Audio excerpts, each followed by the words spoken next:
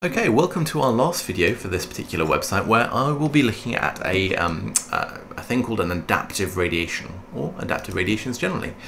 Before we get to that though, let's have a quick think about what impact the evolution of an adaptation can have on an individual or the population of which it is a part. And this image shows what I think is a super cool example of that.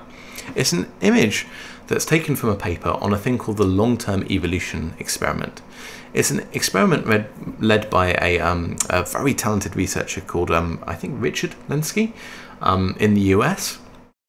That has been tracking the genetic changes in 12 initially identical populations of the asexual E. coli bacterium since the 24th of February 1988.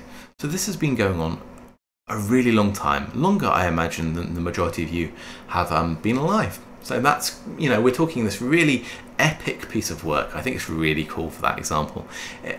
It's really cool. So every day 1% of the population is transferred to a new petri dish of growth medium, and this is done day in, day out. Every 500 generations, these organisms, some of these are frozen to create a fossil record of the bacterium at all points in this experiment.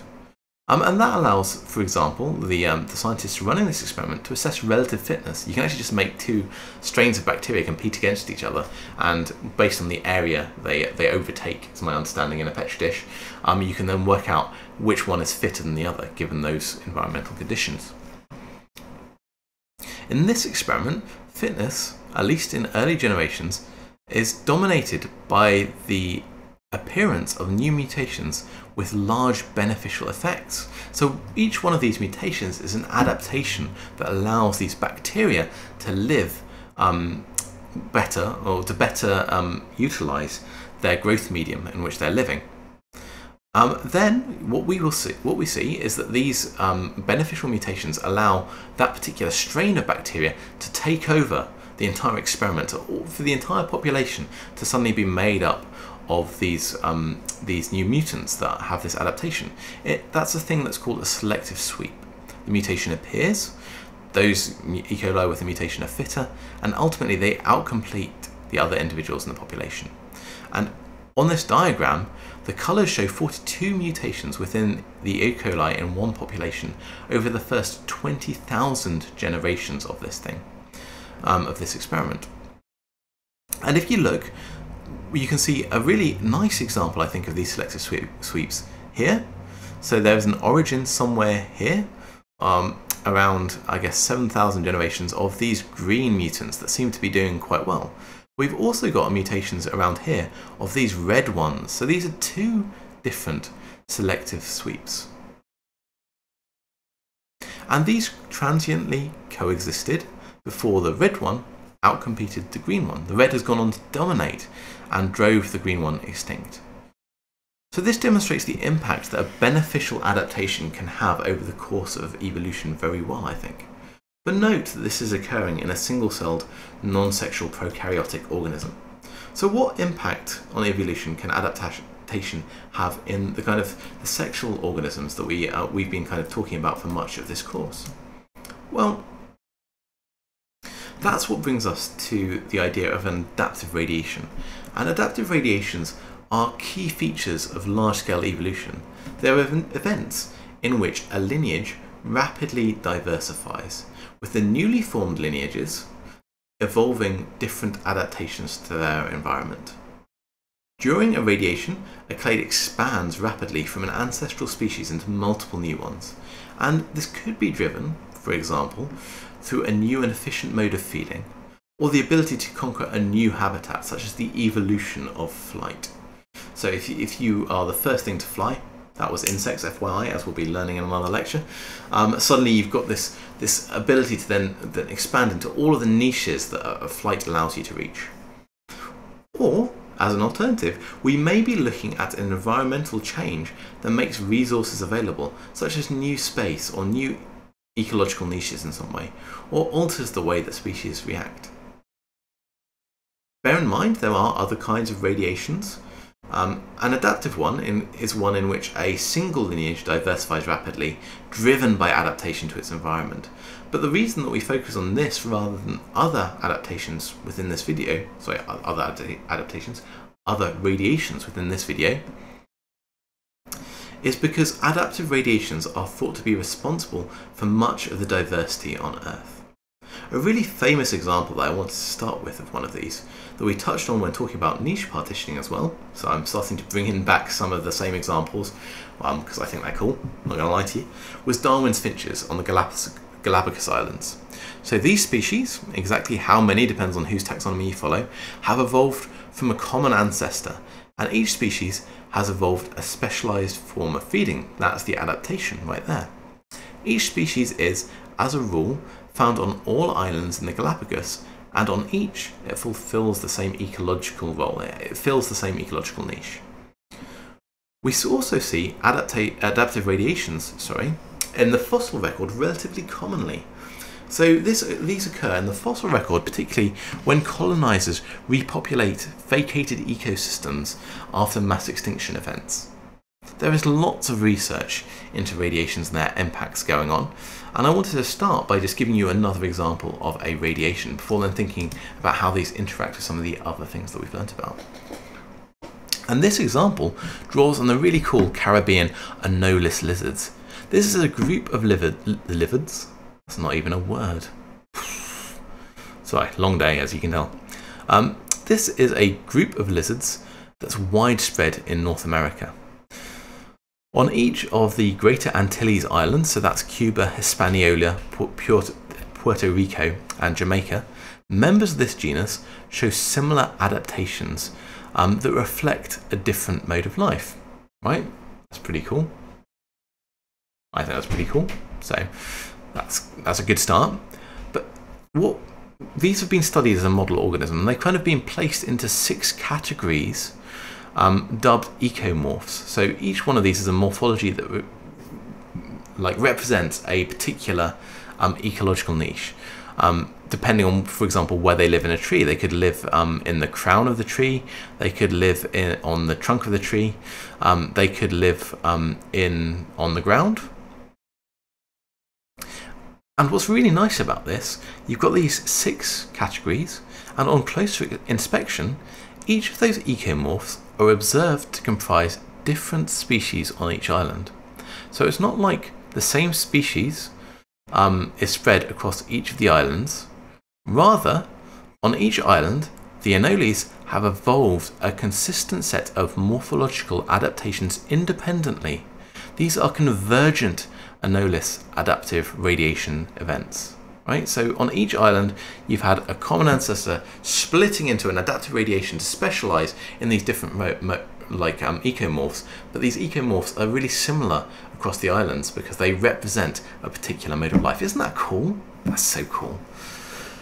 So this, in turn, has been used to study whether evolution is deterministic, or repeatable in other words, and whether the structure of ecological communities can exhibit stability over macroevolutionary timescales. So do ecologies change over time? Both really important and exciting questions.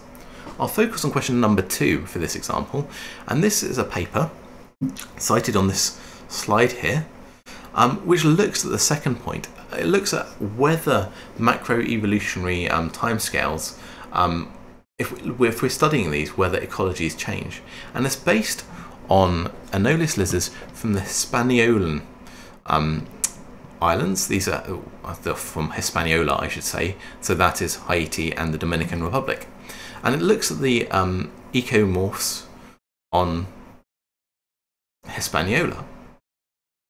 So before this paper was published, there was a very poor fossil record for these lizards on this particular island. However, this paper added 20 fossils to a previously count of 3. So we had 3 fossil species of Hispaniolan anolis before this point, 20 after this paper was used, and the paper used CT scanning to describe these new species. So you can see an example of one of these cool little lizards stuck in amber here, and here are some CT scans showing the beautiful detail that was available by CT scanning these cool little inclusions. The authors of this paper used this to demonstrate that the ecomorphs that we see on the island today actually evolved very early in this adaptive radiation, and that the anolis community structure has been stable ever since their evolution. So the structure of ecological communities can, on the basis of this study, exhibit stability over long timescales, and you can see that because the fossils and the fossil ecomorphs are resolved on a phylogeny as members of the same clade as those living representatives on the islands today. So rather than having repeated evolution into these ecomorphs, we've just got one radiation with then those lineages continuing today. Isn't that cool? I think that's cool. And I wanted to finish this video, and indeed this set of videos and this today's lecture, I guess, as much as it is a lecture, by looking at how adaptive radiations interact with evolutionary rates. Because in macroevolution, everything overlaps with everything else. This makes being certain about things tricky, but it also opens up loads of interesting avenues of research. So it's one of those situations where you've got loads of variables you need to think about, but also you can look at how they impact on each other. Let's demonstrate that by thinking about how rates may intersect with adaptive radiations. Before you go on, I would encourage you, if you've got the time, to pause the video and think about whether, in an adaptive radiation, you would expect evolution to be constant throughout, or you would expect it to start off slow and then get fast, or start off fast and then get slow. What do you think?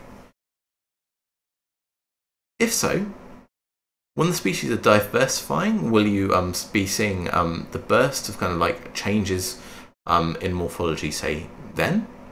Or will you see a gradual shift in morphology followed by speciation? It's an interesting question, so have a quick think, and then I will give you a potential answer.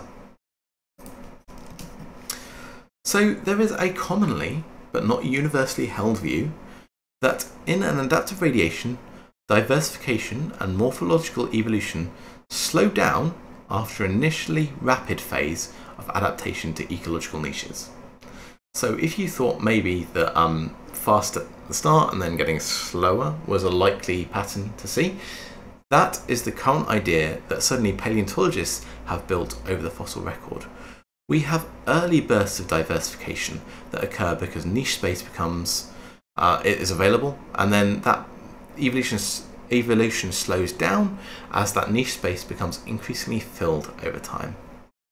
We can think about that both in terms of taxonomic diversity, the number of species that we see, and a thing called the morphological disparity of the fossils that we see in that. So that's the number and the range of different morphologies that we see within the fossil record. So one looks at speciation, say, the number of taxonomic units. The other looks at how different those are. So we can split those out if we so wish. And in an early burst radiation, we would expect rates of evolution and thus disparity, the kind of the range of morphology and how this becomes the morphologies become different, to be high early on. And there's some, but not all, definitions of an early burst radiation that would be accompanied by high rates of speciation. So the reason I'm putting so many modifiers and so many caveats in that is because this is a pattern that seems to be commonplace and it's commonly reported from the fossil record. And I'm going to be giving you 2 examples of that in just 1 second.